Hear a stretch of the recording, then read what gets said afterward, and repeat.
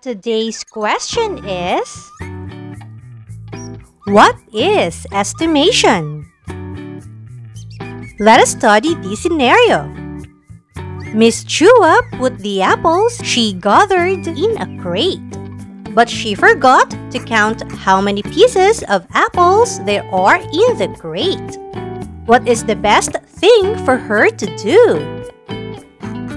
A. She will open the crate and remove all apples so she can count again.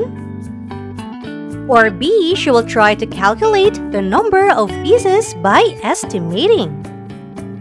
Letter A is possible, but the procedure requires a longer time. Letter B is better because it requires a shorter time to perform the task. Estimation is the best procedure to perform. But how do we estimate?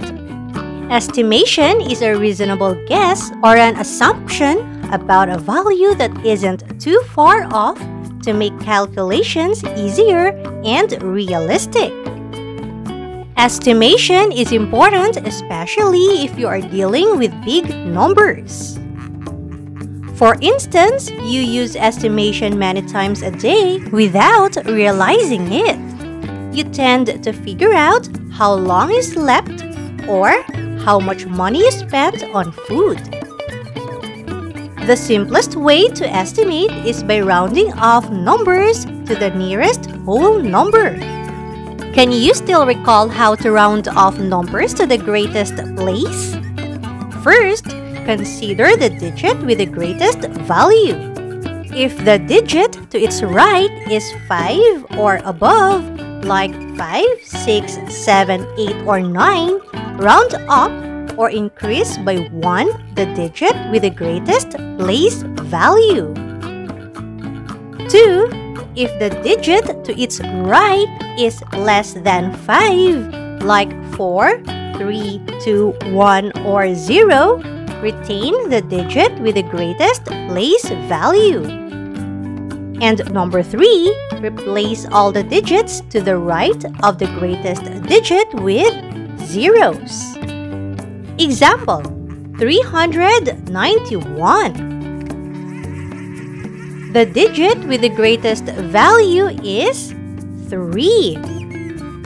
The digit to its right is 9. It means it is above 5. So we increase the digit by 1, making it 4. Then we replace all the digits to the right with 0, making it 400. So the estimation of 391 is 400.